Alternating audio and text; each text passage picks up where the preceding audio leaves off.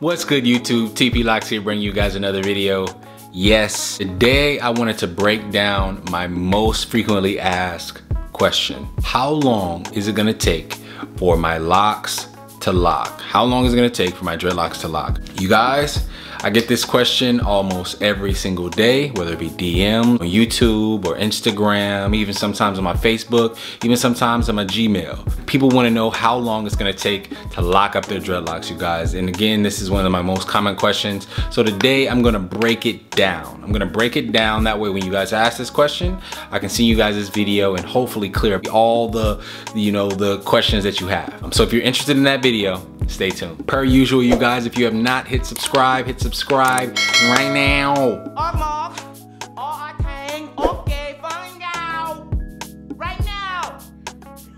You guys, we're trying to hit 10K by the end of the year. We are on pace. We are very close to 6,000 right now. I think we're about 5,700. A lot of you guys have been rocking with me since 1,000. A lot of you guys have been rocking with me since 200. So thank you, you guys. Thank you, guys. Let's please keep it up. Also, if you have subscribed already, please make sure you hit that notification bell. Hitting that notification bell, make sure that you stay notified on all the posts the moment that I post. Also, this just in, Backpack Beats is gonna be the guy that's gonna be featured in all of my videos with all the beats. So if you're enjoying the vibes, check his channel out. He raps, he does beats, he does DJ sets all on his channel. Check him out, subscribe, show him love. He's also a FAMU rattler, so of course HBCU love all the way across the board, straight like that. All right, let's get into this video. All right.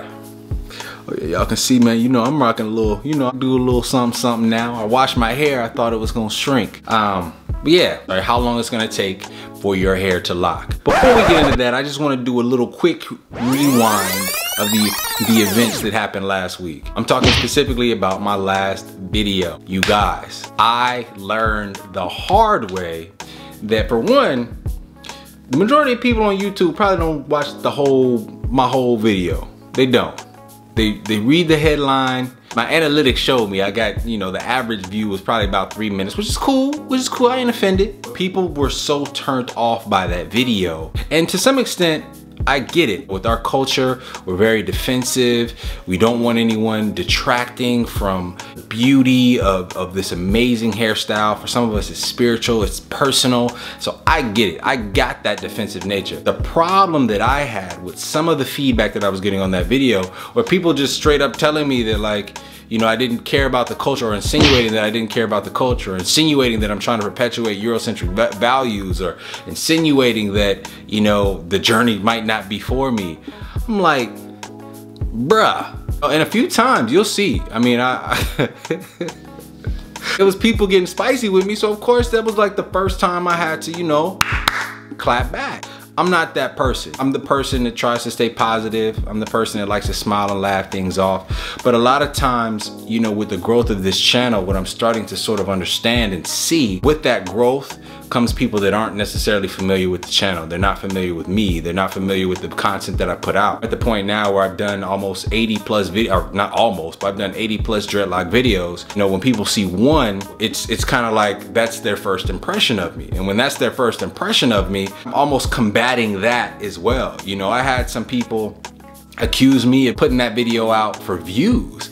And it's like, I kind of had to correct them. I'm just like, do you not know that I've been posting a video every week, at least one video every week since like 2018 damn near? Like, I was posting videos when I only got like 35 views on a video, and was consistently, and still will be consistently passionate regardless of if I get any views. Me doing something specifically for views is just sort of, it was a slap in the face. It was an insult. And I was being very defensive. Like I said, I got a little spicy. I had to pin a comment, hopefully add a disclaimer. I don't do that with videos. So for anybody that's subscribed to me, that's new to the channel, like I said, I kindly ask that you familiarize yourself with the channel a little bit more, familiarize yourself with, some of my old content, my old work, and just to fully understand where I sit. I am not a person that is ever gonna do anything to detract from this amazing journey, from this amazing culture, whether it be a spiritual reason, whether it be a superficial reason.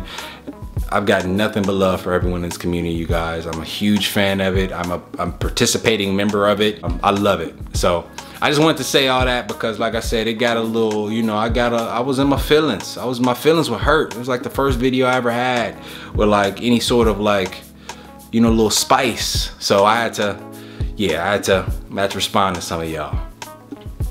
Yeah, but let's get into this actual video, okay?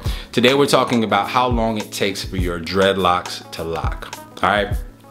Now, in fully addressing this question, I think it's gonna be very important to identify first what you mean when you say lock. I find that it means two different things to people. How long is it gonna take before I can do wash and goes? And for some people it means how long until I'm gonna have the full-fledged, stiff, non-hollow, non-budding locks. Two different types of questions. And I think it's gonna be very important that we differentiate those two because it's two completely different timetables. Let's first address number one. How long it's gonna take before you can do simple wash and goes? Simple wash and goes, I think I need some water. Let me go get my water. Where was I?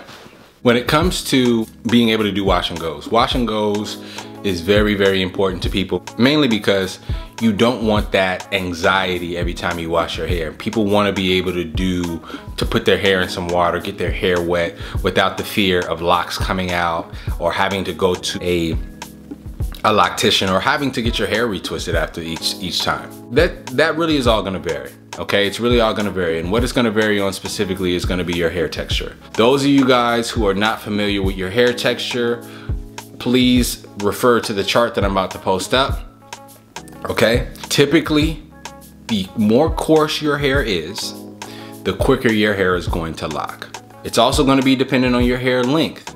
Okay, so the longer your hair is, typically the longer it's gonna take to lock.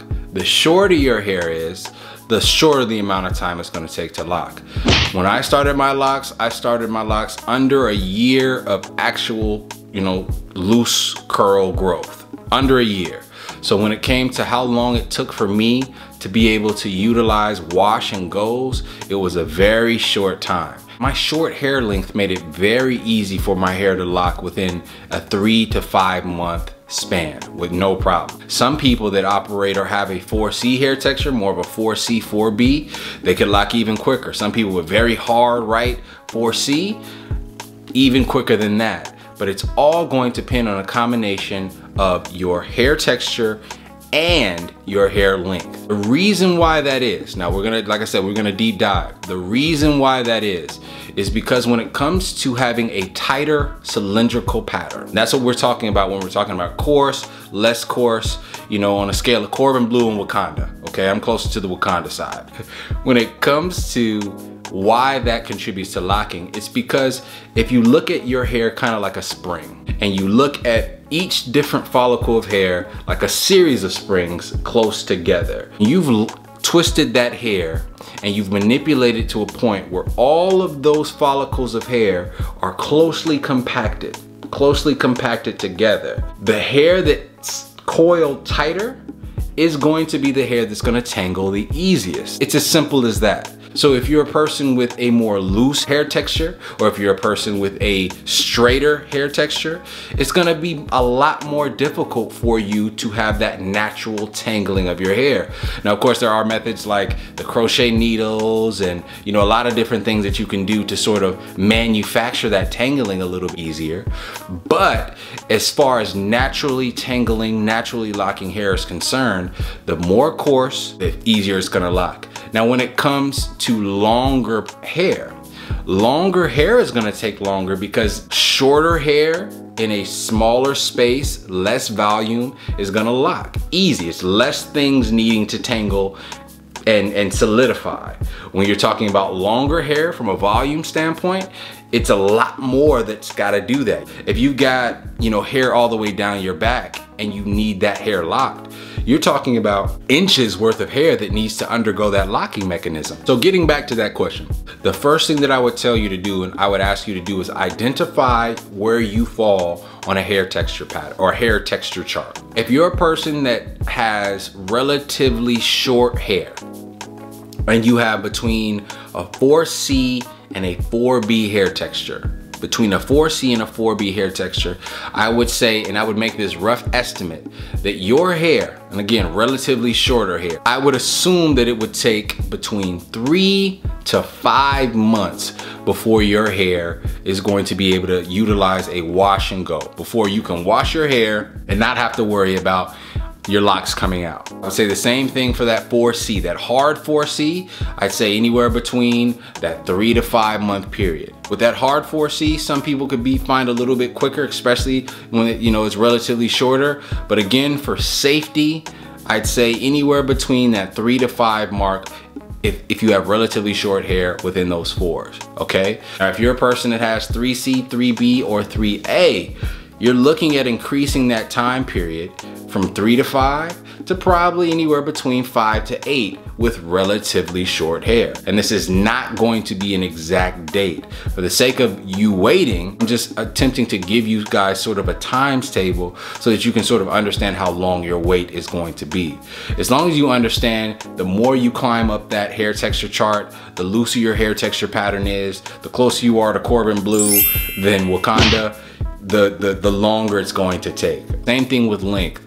The longer your hair gets, the longer it's gonna take for your hair to lock, okay? When it comes to your hair texture getting to a space where it's a hard, cylindrical, tight lock, one of these, where it's no longer hollowed, it's a big boy lock. Now that is going to depend on a lot of different things. Let's assume that you don't manipulate it, that you don't dye it. Let's just assume that you're a purist and that you're doing everything possible that's correct. It can take some people within the 4A, 4B, 4C category up to a year and a half before they're at a space where their locks are even close to mature. Some people, it's a little bit different if you added dyes or chemical damage to that mix. These aren't things that are going to be exact numbers.